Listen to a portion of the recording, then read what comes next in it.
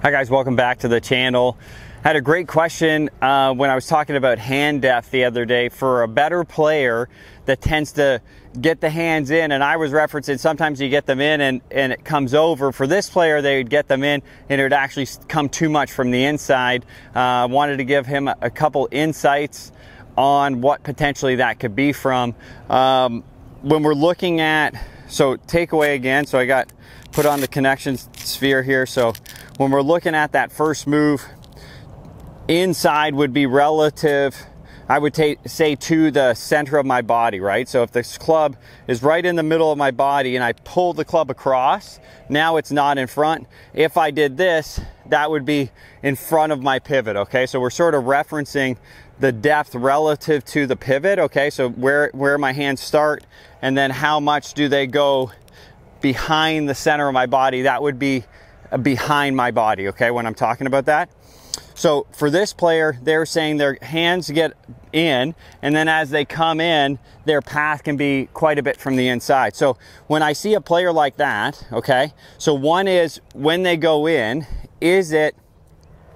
are they going in because the arms aren't lifting, right? So some players, in the idea of keeping their hands connected, let that arm actually come too much across their body.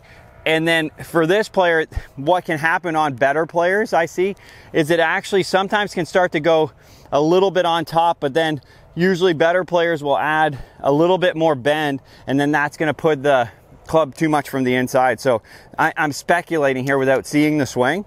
So one thing you could think about is as you go back, what's it like, one, to let the arms start to elevate sooner, okay? And then two, as we come down, since they elevate, now they can start to come down versus me having to tilt to bring them down, right? So if I let them come down, then I can keep my bend sort of moving how they should. So if this is my top, if I do this too much, that's going to be quite a bit from the inside, okay? So as you get to the top, what's it like to start to level out those shoulders versus adding that extra sort of firing of the right side down, right? So if I keep my shoulders level and then move through with a little bit more neutral takeaway, that would probably be where I would go. So that would be level shoulders. And then as I come through, that's definitely going to move the path around versus if I go deep, come a little over, but then have that extra right bend, that's going to shoot that path quite a bit from the inside, okay? So continuing the ideas of where the hand position is in the backswing, find what's right for you. Make sure you check out the obsessedgolfclub.com. Love being able to, one, figure out if the concepts are right for the player, figure out how you move, is it right for you, what are your gifts, and then what drills are going to help you get better, okay? So using that concept to understand the bends in transition, really dependent on the player. I hope this helps.